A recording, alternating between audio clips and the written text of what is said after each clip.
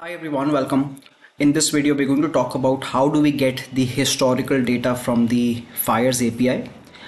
The difference between market data and historical data is that when we're talking about market data, we're talking about live prices. So for example, the current price of SBIN today right now is about 769.55 or 769.85, right? So that's the LTP, or that's the market data which we've already seen how we can get. But what if I want to get, let's say, last 5 days of data and the OHLC? So I want to find what is the open, high, low, close of all of these candles. For that, I will have to use something called the historical data. To do that, I'm showing you a documentation page. Again, on the left side, once you click on Data API, click on History. And once you do that, you will be shown this part. So on the right side, again, you can click C# and you get the entire code, and the main function is given here, which is the get stock history. So essentially we have to give some inputs. So firstly we have to give the stock for which we want to get the data for.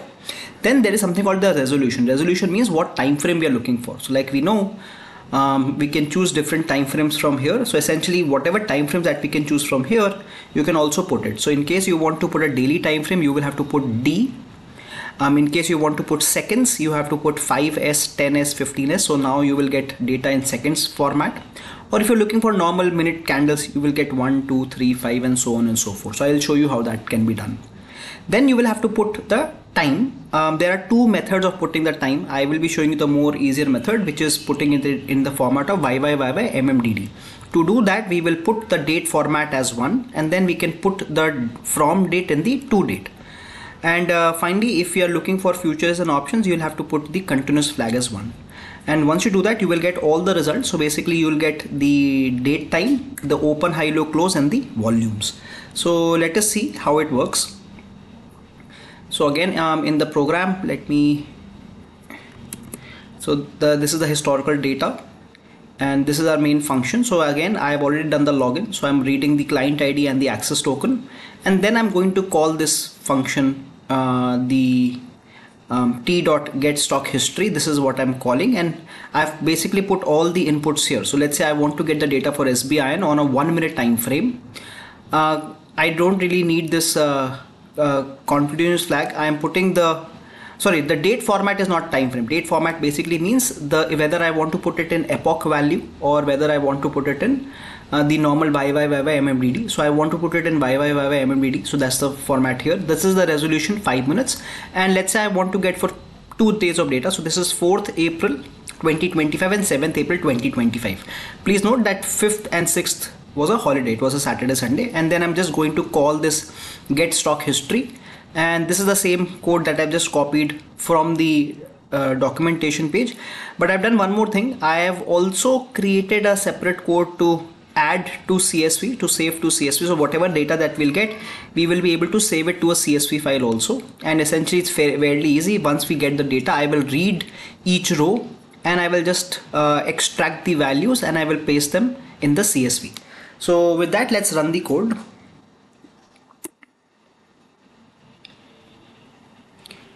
Okay, so we have run the code. It says the stock data has been saved, and you can clearly see the data that we are getting. So we are getting the epoch value, which is the date time, the open, high, low, close, and the volume. And if you want to view it, you can also view it from the CSV file. So let's open the CSV file now, which is the stock history, and you can clearly see the 9:15 4th April, 9:20 4th April, the open, high, low, close, and all the data. So this is how we can get all the data, and we are getting it till 7th of April. The last candle is 3:25, because always remember that the time will be shown of the opening candle.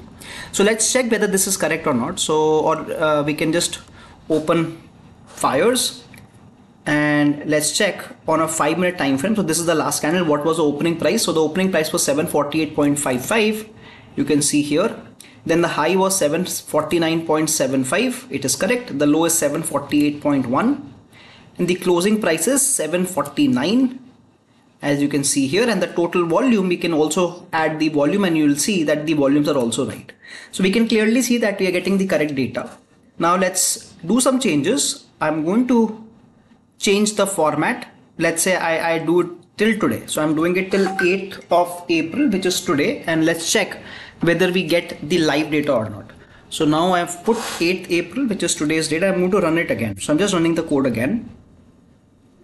It has stopped running. Let's see what is updated value. So now you can see that I've got some extra data here, which is 8th April data. Now, since I'm running this code at 9:39, the current time is 9:39 in the morning, you can see that we are getting the data till 9:35, which is the current candle, Obviously, this value can change once the candle closes.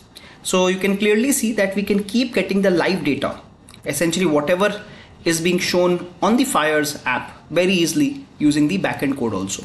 Now, before we end this video, let me show you some other time frame also. So let's say I want to do it on some other time frame, let's say 15 minutes. So I just have to change the resolution. I'll just run it again. And now if we come here, you will see now that we have data for every 15 minutes, 9:15, 9:30, 9:45, 10 o'clock. So now we have every 15 minutes data. And like I said, we can also go ahead and make even smaller time frames. So let's say we want to do it 5 seconds or 10 seconds. That's also possible because you can read what are all the different resolutions, those are possible, and we can do that. So that's how we will be using the historical data. We will be needing this when we do our backtesting. So I will be using this historical data again during the backtesting video. Thank you for joining. I will see you